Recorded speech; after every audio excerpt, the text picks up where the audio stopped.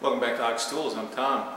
So today, in preparation to work on these pipette racks, I needed a longer mini pallet setup. So a lot of you guys have seen me drill and power tap in the mill, and I thought I would do a little demo. This is going to be a real quick one, little demo, show you how to make some time doing this operation. And then explain the steps, and so I'll give you guys some tools to practice with. So let's go check it out, and then you guys can try on your own. Be careful, and happy tapping. Okay, so I had need of another mini pallet plate, this time kind of a long one, what was I going to say? This is for drilling those pipette rack plates, and but what I thought I would show is a lot of guys have seen me power tap and drill, but there's some you know, when you have a repetitive operation like this, and this is pretty repetitive, there's some things that you can do that kind of actually really speed things up. So what I'm going to do is I'm going to go ahead and do a couple of holes, and then the last one I'll go very, very slow, and we'll talk about each one of the steps and what helps to go faster. Okay, so now, you know, work your way up in speed. You know, start out slow and then kind of work your way up.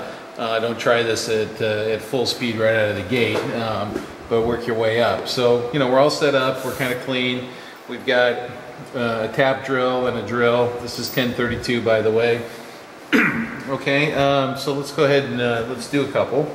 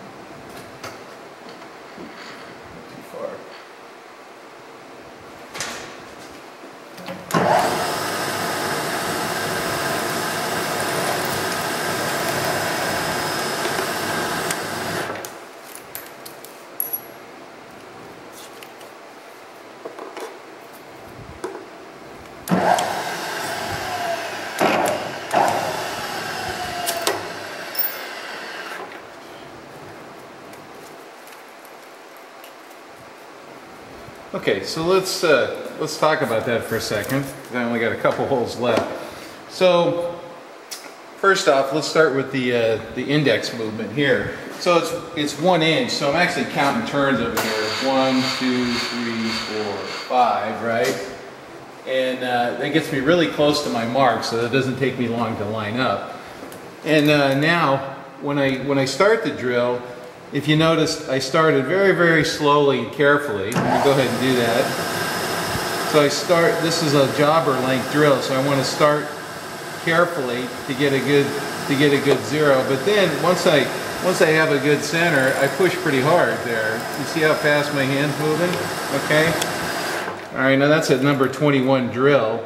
And then, you know, once you have a good you know, a good starting hole, you can actually push the drill pretty hard.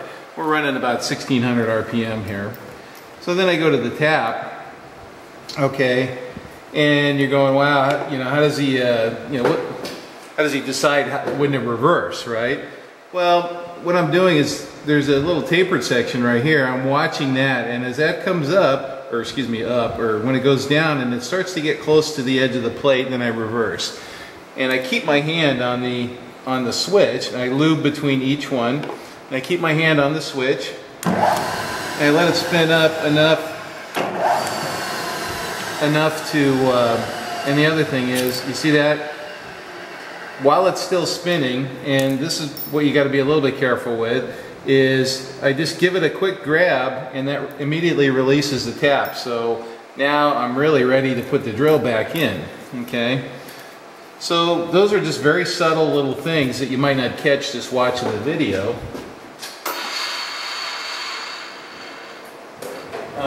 You know, watching it on your own, right? Now, if I describe those steps to you, then you can appreciate the how they add to the speed of doing this operation. Now, there's a couple hundred holes in this, and you know, obviously, I'm not going to show all of that on video.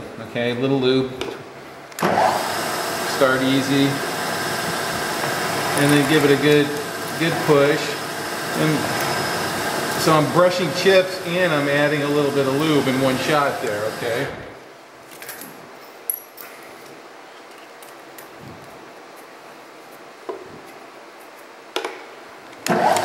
So I let it coast into the hole, okay? And then when it's still got a little bit of momentum, then I just take that out, okay?